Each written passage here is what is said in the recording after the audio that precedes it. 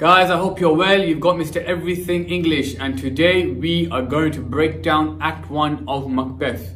Now, I've got another video where I break down the entire play, but I'm doing this series of 5 videos where I break down Act 1, Act 2, Act 3, Act 4, Act 5, and every single scene within that act. So guys, without further ado, click subscribe and let's begin.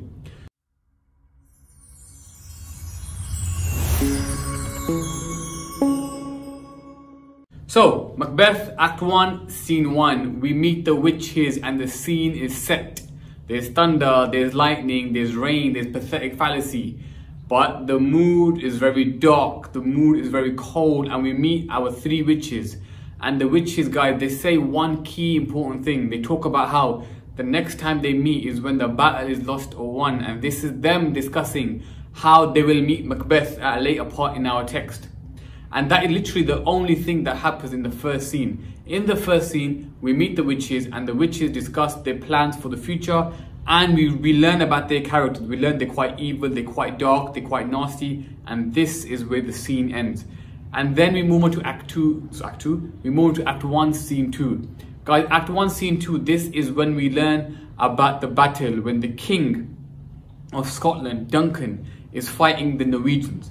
There's a war going on. And in the war, we have 2 captains, and we learn that the name of our captains is Macbeth and Banquo. And the first thing we learn about Macbeth is that he is brave Macbeth. And we learn how he's fighting on the battlefield. It talks about how he unseamed the enemy from the nape to the chaps, meaning from the belly button to the chin. He chopped the enemy open. Now, why is this important? Because we learn about the character of Macbeth. He is a fantastic soldier who fights wholeheartedly for his king, his country, and his people. He is not a bad person.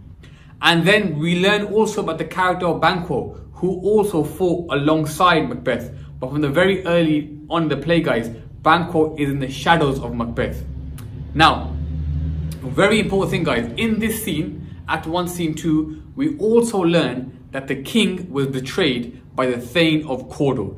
Now, the Thane of Cawdor is basically like a lord. He's somebody in charge of a particular area, and he betrayed the king, the Thane of Cawdor. And because he betrayed the king, the battle became a little bit close, 50-50. But Macbeth and Banquo, they fought well, they fought strongly, and Macbeth and Banquo were able to be victorious. Then we move on to Act 1, Scene 3. And Macbeth and Banquo are walking, they're traveling from the battle after having won the battle. And this is where Macbeth and Banquo meet 3 beautiful women. And they can't get their eyes off of them. I'm joking, they're not beautiful, but it is true. They can't get their eyes off of them. Macbeth and Banquo, guys, they meet the witches, and Banquo literally insults them. He says that they've got beards, he says their clothes are ugly. He literally insults them to their face. The witches don't really pay attention to Banquo. They focus on Macbeth. And they say to Macbeth that, Macbeth, you will be Thane of Glamis, which he currently is. He is currently the Thane of Glamis. Then they say, you will be Thane of Cawdor. And then they say that you will be king hereafter. Now, for Macbeth to be told that he will be king is complete and absolute absurdity. Macbeth is not in the line of kings. King Duncan has 2 sons who are next in line. Macbeth is nowhere in that conversation. But the important thing is, guys, when they say this to Macbeth, he becomes rapt, he becomes focused, he becomes mesmerized by the witches. Now, what do we learn here? We learn that deep down inside, Macbeth has ambition for power. Macbeth is hungry for more. Now guys, in this act, just as the witches make the prophecy that Macbeth will be Thane of Cawdor, in comes 2 other characters, guys. In comes Ross and Angus, and they tell Macbeth that the king has decided that you are now Thane of Cawdor. They almost give him a promotion. Now, why is that important? The witches predict that Macbeth will be Thane of Cawdor. Within a couple of lines, Macbeth is told that he is now Thane of Cawdor. Guys, this makes the witches sound as though they know what they are talking about. They are 100% legit. It's like me saying, in 5 seconds, this picture will fall off the wall, and it does. Yeah, it gives me a little bit more importance. It makes what I say a little bit more important. And guys, that is what happens at that part in the play. Macbeth, by the end of Act 1, Scene 3, guys, Macbeth is indeed Thane of Cawdor. And we then move on, guys, to Act 1, Scene 4.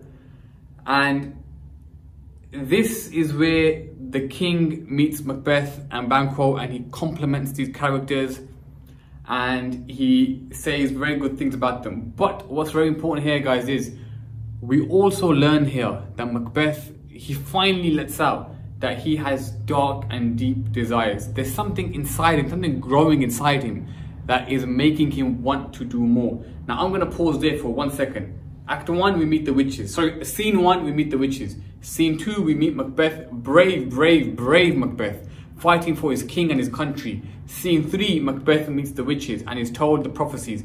And then he becomes Thane of Cawdor. Scene 4, he meets the king who compliments him, and Macbeth shows signs that he indeed wants to be king. He indeed wants ambition. He indeed wants power. And then, guys, we meet the babe of the play. We meet the chick magnet. Actually, no, chick magnet is the wrong word. We meet the babe of the play. We meet Lady Macbeth. Now, what can I say about Lady Macbeth? We meet her reading a letter.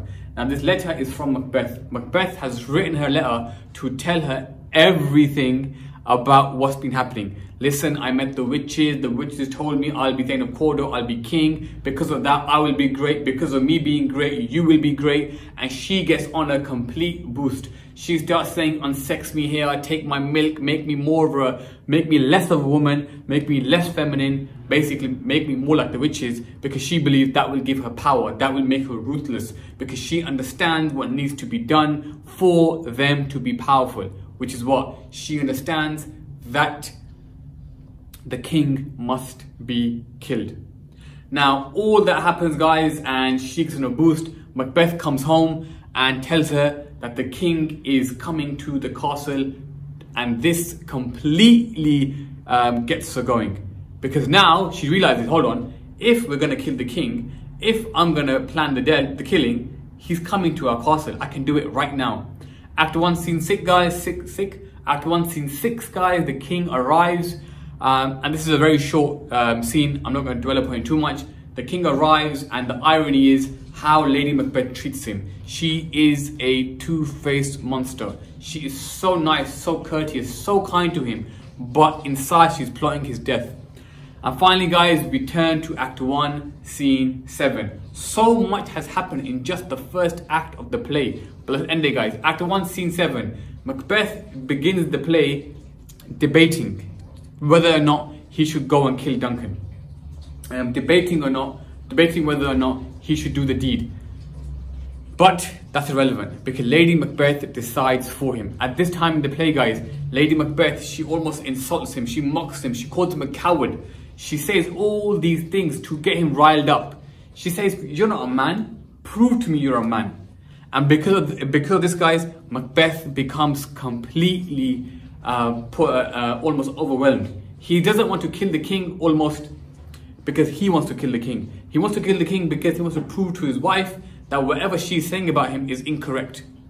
That doesn't mean Macbeth doesn't have ambition for power. But at this point in the play, he was like this on whether he should kill Duncan or not. By the end of Act 1, Scene 7, she's fully convinced him. And that is the end of the first act of Macbeth. So guys, in a nutshell, what happens in the first act of Macbeth? We meet the witches. We then meet Macbeth, and we learn how good and brave and powerful he is in the good and right way. Then we meet the witches who give him the prophecies and tell him he'll be Cawdor and he'll be king one day. Macbeth straight away is given the title of Thane of Cawdor. This makes the witches' prophecies sound even more true, even more real. He then shows us signs that he has deep and dark desires of doing bad things to become king. Then he tells Lady Macbeth about the prophecies, and she gets on an even more of a boost. Then the king comes to their house, and then Lady Macbeth persuades Macbeth to kill Duncan. And that is where the act ends. Duncan is not dead yet. That is later in Act 2. I will end the video here, guys. Thank you for watching. Please do subscribe and keep an eye out for the summary of Act 2. Peace.